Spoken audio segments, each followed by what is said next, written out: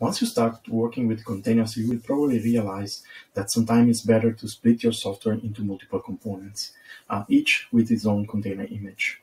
This may happen, for example, because different parts of your system have different release cycles, or also because for some of them, for example, web-based user interface, you use runtimes and other technologies that may require a security update to be updated quickly and often. Once you have split your system into multiple containers, you will have the problem of starting them in the right order and keep them running together. Docker Compose is designed to solve exactly this issue.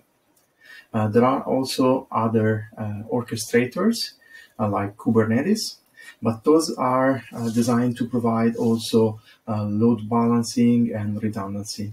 That are probably good for cloud-based service, but less applicable on a small and resource-constrained device.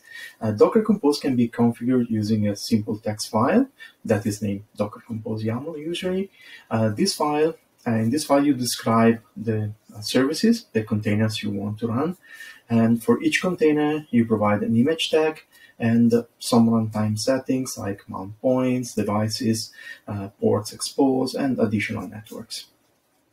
You can also specify the dependency of each service, and Docker Compose will figure out the best starting order by itself. In the Docker Compose file, you can also specify Docker volumes, and those can be useful to store data permanently on your device file system. By defining networks, you can also have some of your containers communicating only on private networks.